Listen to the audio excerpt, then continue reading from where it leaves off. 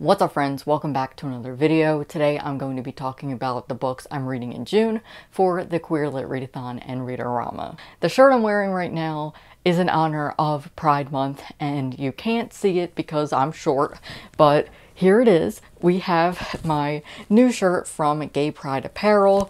I don't have any affiliate with them. I bought this on my own, but I love their company, and if you're looking to support LGBTQ+ owned stores this month, I'm going to link them down below. I love all of their prints because they're subtle.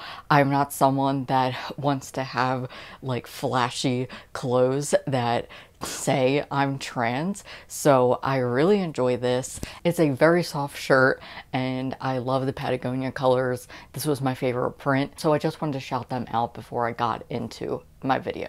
I also want to mention a event that's coming up from June 11th to the 13th here on YouTube.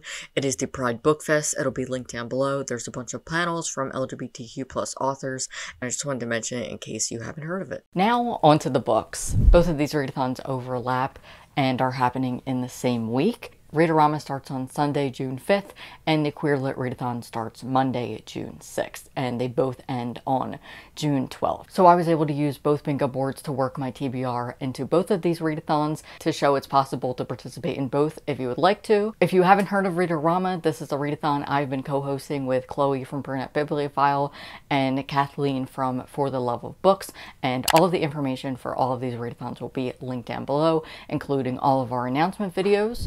For O Rama, we did set up a Storygraph page where you can track your reading, so that will be linked down below. First up on my TBR is the group read for Queer Lit Readathon, Freshwater by Awaeke and Emezi. This also works for the O Rama Water Challenge, Rama, and Disability Rep. I read an article where Awaeke and Emezi says that this has dissociative identity disorder and is also a memoir. Freshwater could work for the memoir prompt, but I'm going to be reading Love Isn't Next Country by Randa, Jarrar. This was sent to me by Soft Skull Press, and it is about a queer, fat Muslim woman who is going on a road trip. This also fits the religion prompt and summer vibes, as I associate road trips with summer. Next, I'll be reading Final Draft by Redgate for the challenge M-Spec and Underrepresented Identity. This has pansexual representation. I've only read 7 Ways We Lie by Redgate, and I'm excited to read more of her work. Then I have my most anticipated release of the year, Off the Record by Cameron Garrett. Last June, I read her debut, Full Disclosure, and it is one of my favorite books, so I feel like it's going to be a tradition to read her books every June. I am so excited for this. It is going to fit the prompt intersectional, and I'm using it for the choose your own prompt, and I am changing that to 2021 release. The main character is a black bisexual girl, and this is Own Voices, and for O Rama, it fits the challenge favorite genre because it's contemporary. This book is all about the music industry, and I am just so excited to read it. It'll probably be the first book I read. Then I have Jonny Appleseed by Joshua Whitehead. I have heard nothing but great things about this. It is written by an Indigenous author, and it fits the challenge's hard-hitting contemporary and not set on your continent. I'm pretty sure this is set in Canada because the author is Canadian. For O Rama, this fits the challenge BIPOC author and LGBTQ+ rep. Next, I have a poetry collection. This is Nature Poem by Tommy Pico. This was a recommendation I found in Bear's video, Reading Like Yogi with a Book, so I'll be using it for the recommendation prompt and shorter than a novel. And for O Rama, this fits the prompt's different format and backlist.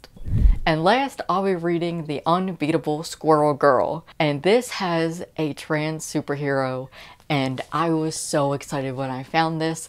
It is for the superhero prompt for the Queer Lit Readathon. I did a lot of research because I wanted to read a graphic novel or a comic, and I ended up finding this Marvel comic that has a trans superhero. I am so excited. He is Asian, and it just sounds so great, and I really hope I like it. I want to like it so much. I love Marvel, so I believe that I'll like it. I was so excited when I found out that information. I'm loosely adding Anna on the Edge by AJ Sess to my June TBR, unrelated to any of these readathons because I don't think I'm going to be able to read 4 novels in a whole week.